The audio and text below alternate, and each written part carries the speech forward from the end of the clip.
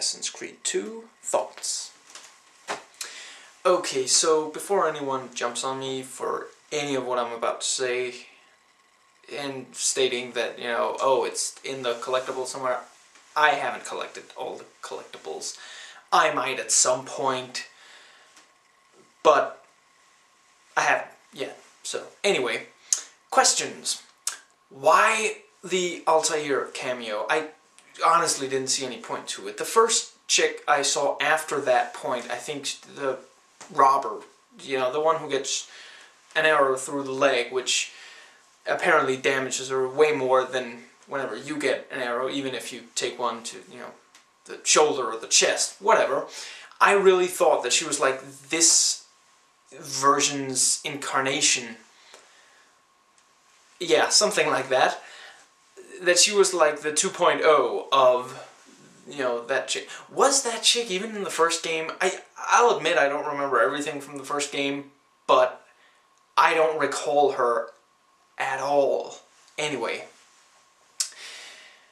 So, we end with the revelation that,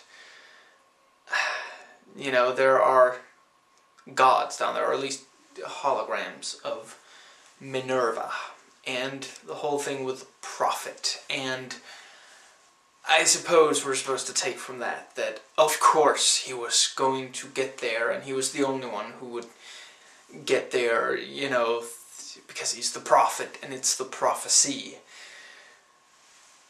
For about, I don't know, a couple of seconds at least, maybe a full half minute of her clearly not talking to him, but looking at the camera, I honestly thought that they were intentionally like breaking the fourth wall. I guess they were just toying with that, because really she was talking to Desmond, who I had honestly forgotten about because we hardly ever see him wake up in this one.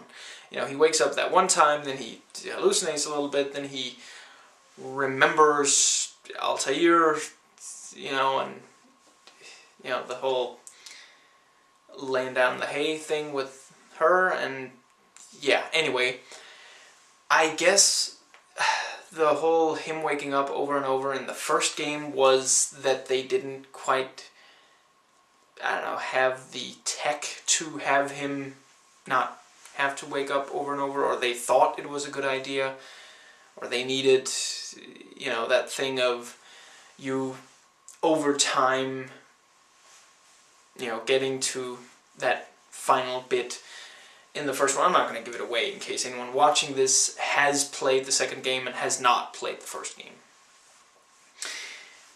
So anyway, yes, we get more feeding of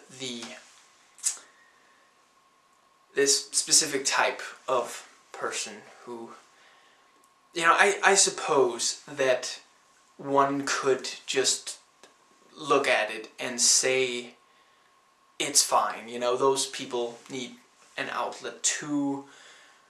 But personally, I really do think that it's a bad idea to feed the people, feed the neuroses of the people who insist on believing that the world is going to end, in fact, really soon.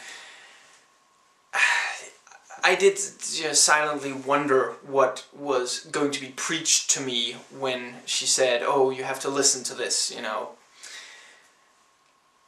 I don't know, I guess it could have been worse.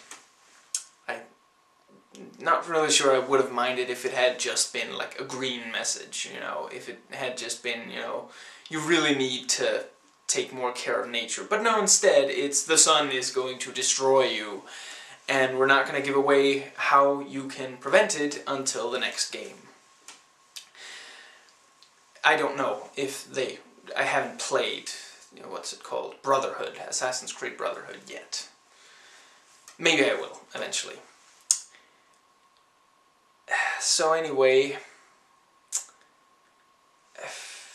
the final battle, again, just fencing. I actually think I like the one at the end of the first Assassin's Creed better. I think that one, it was okay. You know, this one, it was just fencing and fencing and fencing. Not even sure what the point of the clones was, because it still seemed to take just forever taking Rodrigo out. I think that was his name. Yeah. Relatively cool that you get to perform a hit inside, you know, the Vatican, but... And I think it would have just been more fun if it had been like a proper, you know, stealth kind of thing. If it, in general, I think it should gear more towards stealth. Anyway, I think that's all for this video.